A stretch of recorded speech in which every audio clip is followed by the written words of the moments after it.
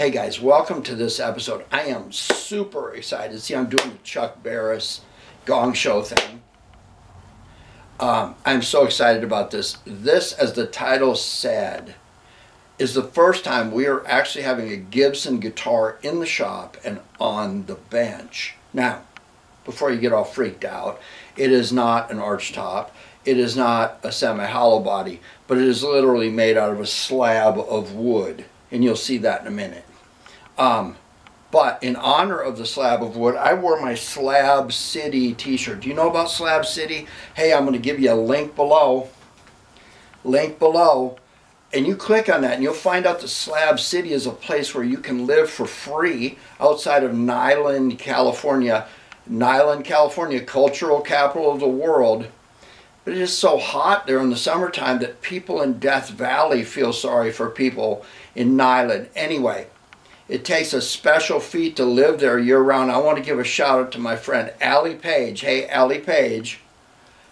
She has actually spent an entire year-round in Nyland, California, and that's very few people. Shout-out to my friend Allie Page. This is a Gibson lap steel. See, it's made out of a slab of wood, a solid piece of wood. And fortunately, I had, somebody had taped this, taken this off, but taped it to this. This part would be irreplaceable. If you see these on eBay or Reverb, you're going to see them somewhere between $100 and $200. The bodies can go up to that, $250 or something like that. So basically the resale on these is at least $200 if not more. So I got these. I was looking at them at a shop locally. Problem is somebody had used masking tape to tape this to keep it there, and I'm kind of glad that they did to keep this together, because when these things are apart and floating around a junk store, they tend to be separated. But the problem is some of the original paint is peeling off doing the masking and stuff like that. So I really hate to do this, but the first step before we get to the bench is I am going to take this and I am going to spray it with a flat matte coating of overspray so we can protect what's here. Once I get that done, then we'll put it on the bench and we'll take a look at what it is. But I've got to get this paint stabilized where it's not chipping off and flaking off anymore. In the event someone wants to fix this later and restore it, or we find the parts, I want to make sure that there's no extra holes in it and that the paint can be restored, which means we can pull off the clear finish that we've put on it. I really don't want to put any gloss on it or anything that's going to change the appearance of the way it looks right now, because we are going to junk pile this up. So let me get this coated a couple times. We're going to get Tammy's signature on it, because you know my work, without Tammy it doesn't exist. And then we'll put it on the bench and I'll give you some ideas about how we can junk pile this thing up and make it playable again. Okay guys, we are at the bench. We have put a coat of matte clear over this whole thing to stabilize the paint. Like I said before, you can see where there's the width of some masking tape that was holding the you want to call it a fingerboard or fretboard or whatever you want to call it here on. But we're going to need to tape some areas off and get patterns is what we're doing. So we've had Tammy sign it here, and of course they all get signed. If you don't like Tammy's signature, then you don't need one of my guitars. Anyway, I'm going to flip this over and get this set up. What I want to do right now is run you through a series of clips so you can see what these things looked like when they were new. You can see the body, you can see the headstock, you can see the electronics, and you can especially see the things like the jack plate and the cover for all that. They kind of look like a manta ray. Anyway, take a few seconds, run through that, familiarize yourself with that. I'm going to give you a link below to a Google search that helps you see, so you can reference what these things look like and when they're original. So let's have you do that. I'll get the bench set up.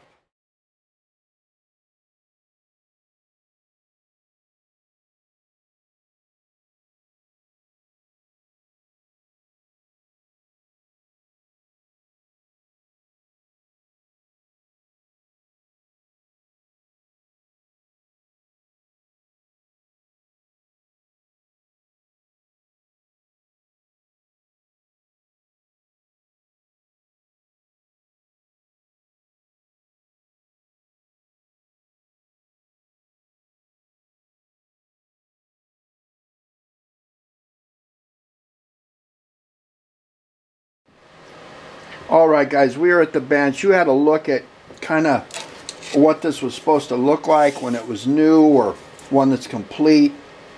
This one certainly is not.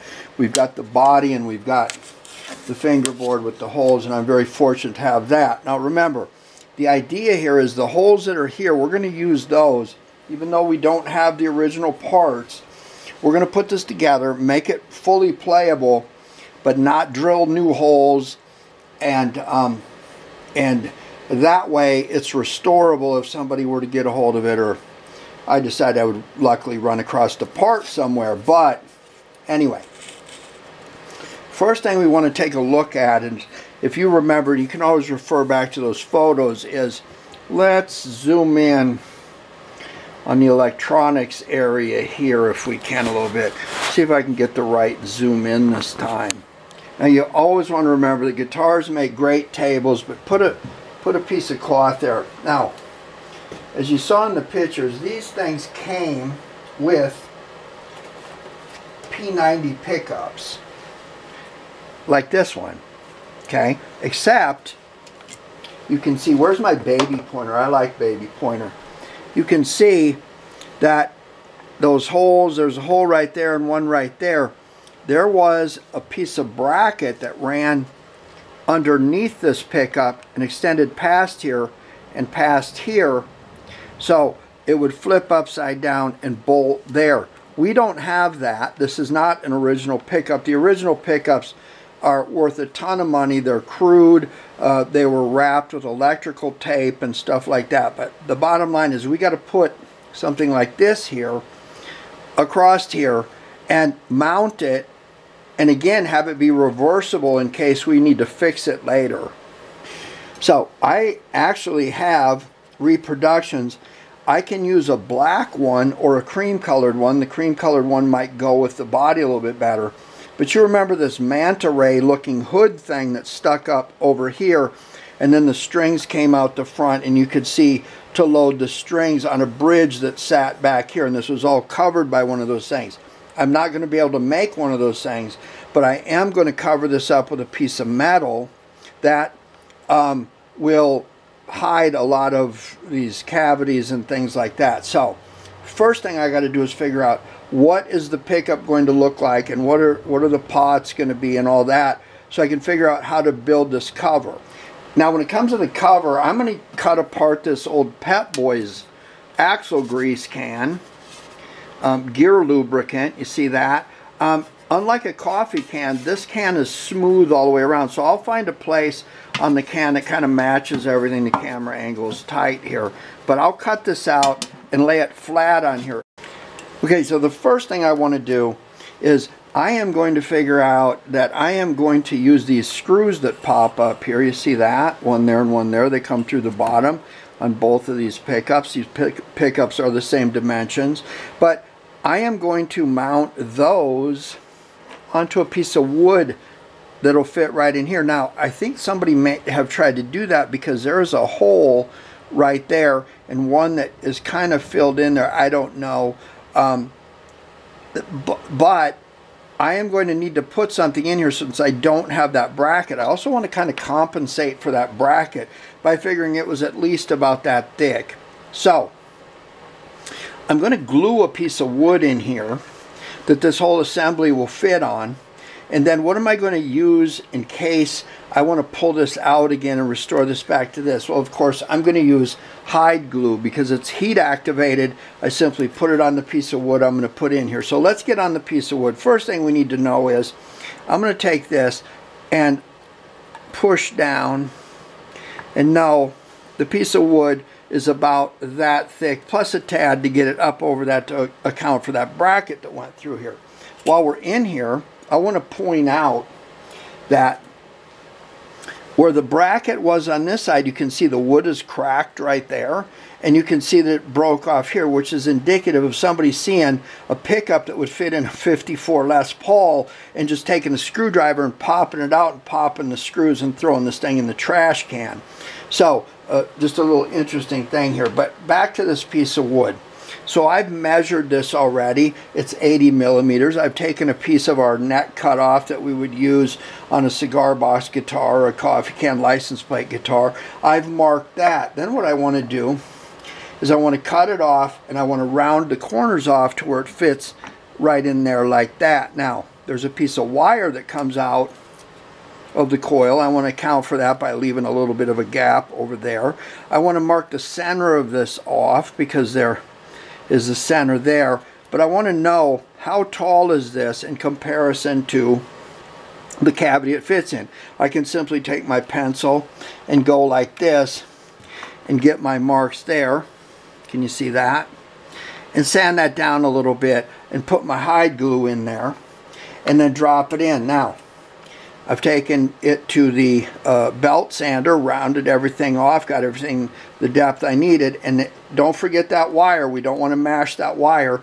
So I've taken this, marked the end of it, taken my saw, cut a little groove, and then taken my file and went back and forth on this way and this way. And so if I put this on here, that wire will fit right down in there without getting crimped. Now I simply put this here, and then once it's glued in with hide glue, which again can be removed if it needs to be by heating it up with a heat gun, that allows me, once that is stabilized, to set this on here like so and run the screws through pre-drilled holes here. So I'll just simply take these out, take a small bit, drill a pilot hole, and then I can mount this to here and it will be solid. Then I will have some idea about what my cover is going to look like. The pots will just pop up through holes. I may only use one. I don't see a reason to put a piezo in this. I'll just put a volume control on it and I can put that pot anywhere I want. Now's the time to figure out what did that cover look like and how are we going to cut a cover out of this and have it look good and incorporate the pickup. Okay, now we're going to get tricky. Do you remember the episode I did about how to put matchbooks on a 6-string neck? If you don't, it's right up there, right about now. But what we did was we took a manila folder. It was long enough for a 6-string neck like this. Opened it up, laid it on the neck. Let's get the camera angle. And then cut it out to file the neck. Then we taped the matchbooks on there, digitized it, and then as we needed to, we were able to go and digitally widen and lengthen the matchbooks to make it fit. We're going to do something like that in the case of this cover right here. Now, remember I told you I was very, very interested in getting this surface stabilized because I knew this part was coming up. I'm going to have to put painter's tape on here. And I don't want to put painter's tape on and then pull it up and think, oh, you know what, I just ruined more paint. So if you look very closely, right there,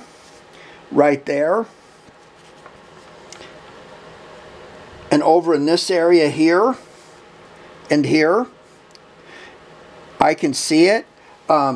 There are remnants of the line of where that cover used to ride the guitar, like there, right there, like so.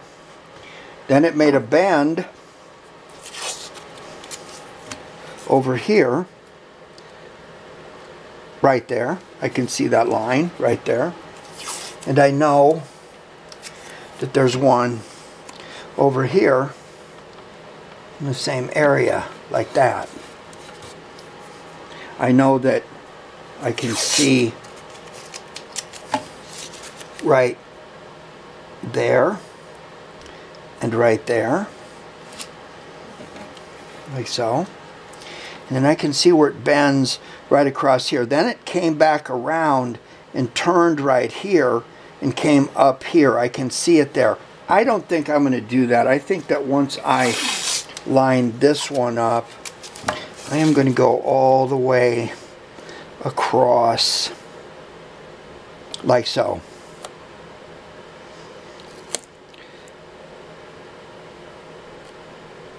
There we go. And then I have one more, which is right there. All right, now I can take a piece of paper. I'll check everything because I was working back a distance. Make sure everything is right. Now I can take a piece of paper and trace this out, make sure these lines are right. I can lay that onto this piece of folder and make myself a pattern. While I've got the paper in there, I know that this is going to stick up like so. And so I'm actually going to have to cut this out where this pickup is going to go out of the center of this.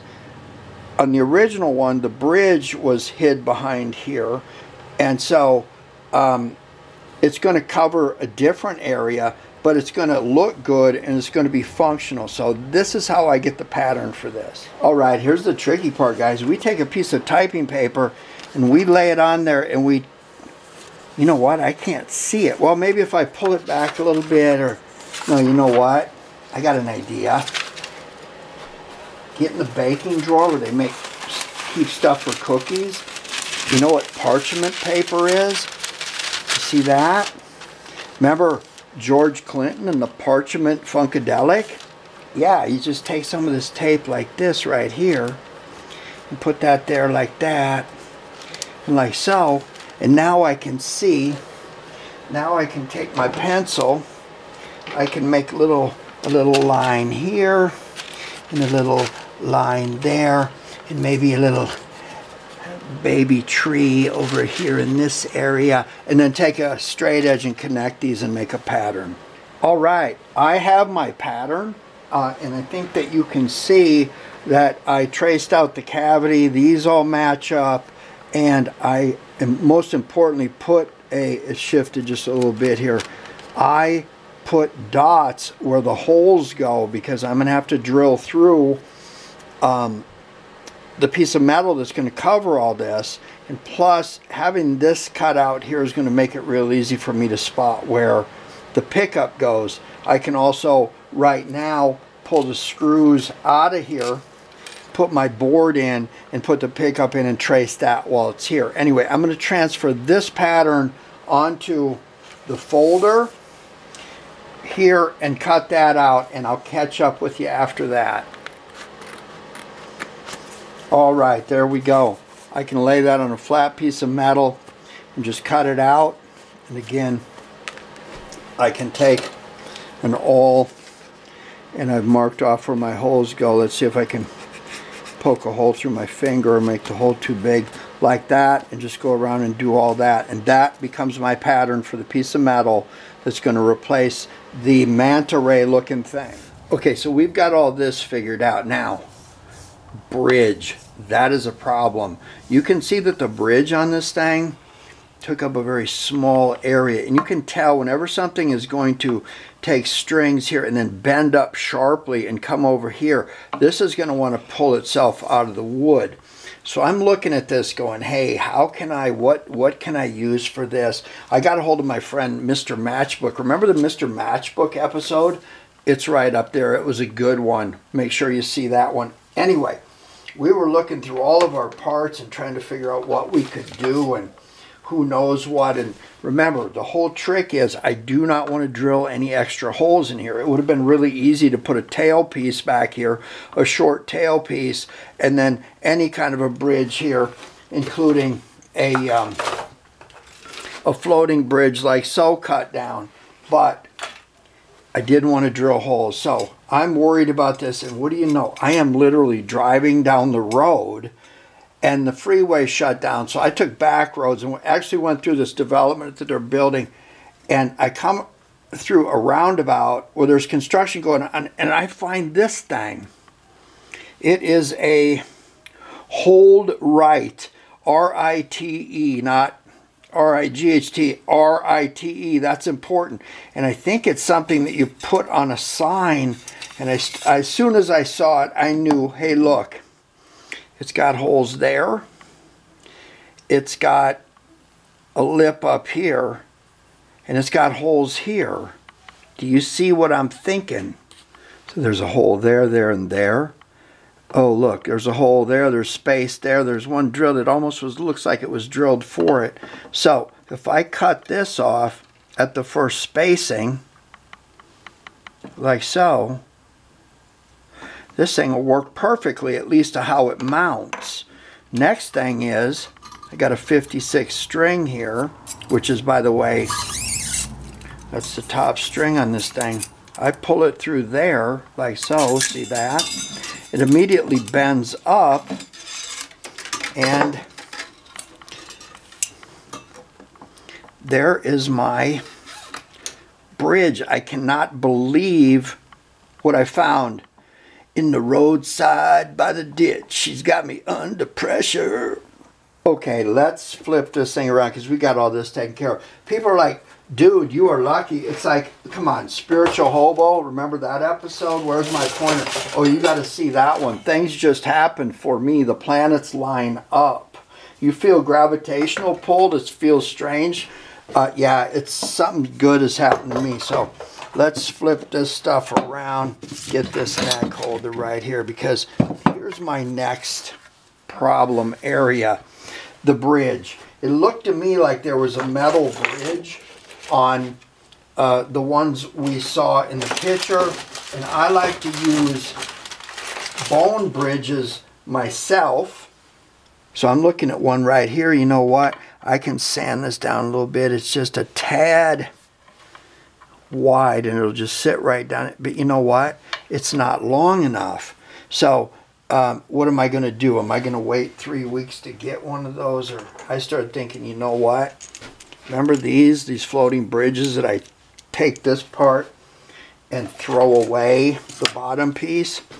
Well, I started looking, and it's like, you know what? If I cut this off right here and this off right here, 2 of these is about what it takes exactly to fit in there. Let's try that. All right, I cut the feet off of 2 of these. There we go. I'm going to glue these together and clamp everything, and those will fit right there. I can cut them, just cut them to the edge and then file them and work them just like a nut. And they're rosewood, so they'll be plenty sturdy, and this will get me up where I need to be to get those strings off the deck anyway. All right, missing tuners, no problem. I just happen to have a set of Grover tuners that weren't on a guitar very long before somebody put a nice set of Gibsons on them. Wish I had those, but these will work fine. I've already tested them. They're brand new, and they will complement this nicely.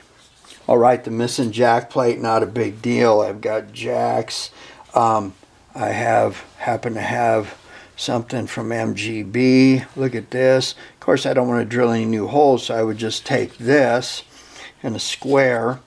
Look at these holes line up right there. I'm going to have to take a little bit off of there, but I've marked off where that hole goes, and I just drill there, and drill the center out, round the edges off, and take a tad off right there, and I've got that ready to go. I don't think you need to learn my trade secrets as I cut up a can and do all kinds of fancy proprietary stuff like that. So let's just get this wrapped up, and I'll show you when it's done, and then you can covet it effectively and efficiently.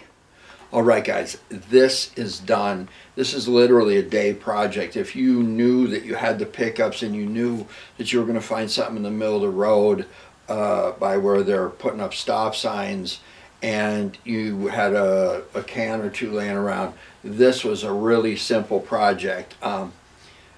There's not much to it. It's a piece of slab about that thick. I'd like to trace it and see if I can't get myself sued by Gibson, but yeah, I couldn't be happier. It makes noise. Unlike a slide, playing slide on one of our junky cigar boxes or something, this thing requires that you use something metal and that you put a lot of pressure down. That's the first thing I know. But what do I know? I don't play.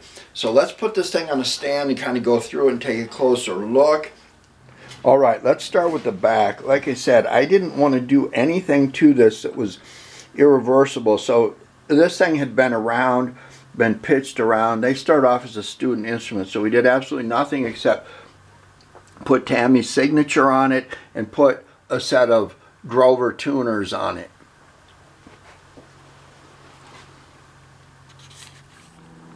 All right, here's the front. Let's start off on the side with the jack plate there.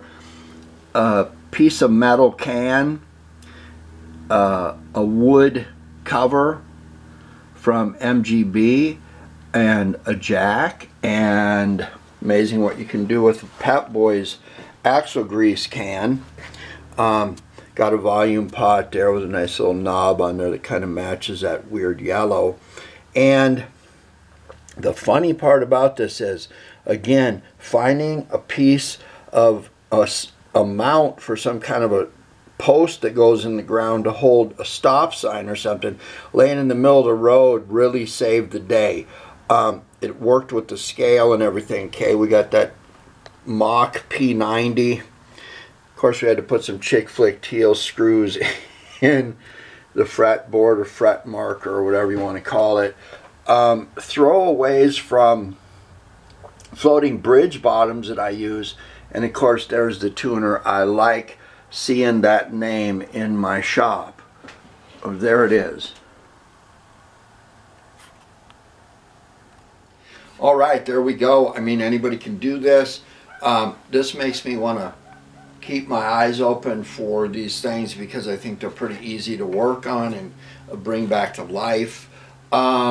I certainly am going to warn you now, because I'm going to take this in the house and hook it up to an amp, and we'll see if that it does make some noise. And noise is going to be the right word because I can't play it all. Anyway, it's going to make me want to dig out my Speedy West and Bud Isaacs. Check those out. That's probably, or the truth be known, me being a little kid in the early 60s and hearing the twang steel guitar out of the late 50s and early 60s is probably what makes me like Bottleneck Slide. Anyway, I'll end this by showing you that it makes some noise. I appreciate you watching this. I appreciate your comments. And hey, make one of these out of a piece of wood. Pretty simple. Certainly don't have to worry about action, height, action, height of the action. Yeah. Okay. I'll see you next time. Let's go.